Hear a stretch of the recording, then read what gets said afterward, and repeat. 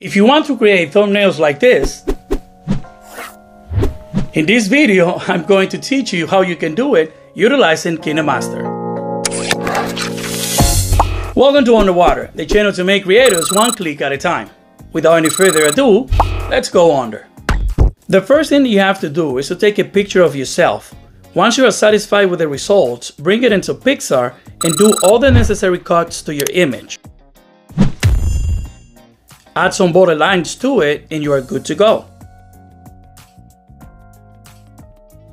Next, you are going to open KineMaster. You are going to apply a blue dotted image that you can get from Google. Also, you are going to need some slow motion ink. And here is where making thumbnails with KineMaster takes a whole different meaning. Since you are working with video, not pictures, the color composition of some special effects will change organically, allowing you to choose what part of the clip satisfies you the most. Then you can use that clip as part of your thumbnail's background. If instead of a video I use a picture for the slow motion ink, I can only make it bigger or smaller.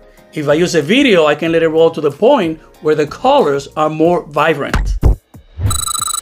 Now that you have your background set up, you can bring your image and start working with your text.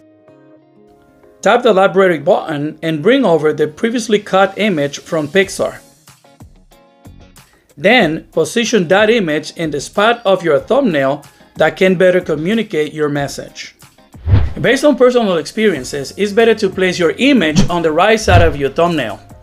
According to eMarketer.com, 75% of all videos watched online are watched on mobile devices, which means that the space for the title in your thumbnail gets smaller every time your video is watched on any mobile devices.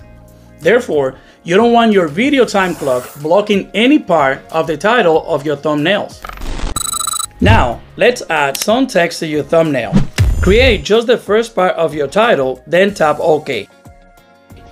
Now you are going to choose any font you like the most. If you don't see anything you like, go to KineMaster's Asset Store and pick from there anything you consider to be most applicable to your thumbnail. Once you are satisfied with the results, simply duplicate your text so you don't have to do the whole process all over again. Do that by simply selecting your text and tapping on the three dots on the upper left corner of your screen. Repeat the process depending on how many segments you have on your thumbnail's title.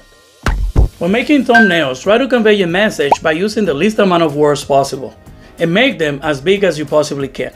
At this point, what you still have here is a video, not a picture. So you need to export your project out of KineMaster. Tap the export button and choose the highest resolution available to you. Then play the video back and stop it at the part of the video where your moving background looks best. Screen capture your video and you got yourself a brand new thumbnail made with KineMaster.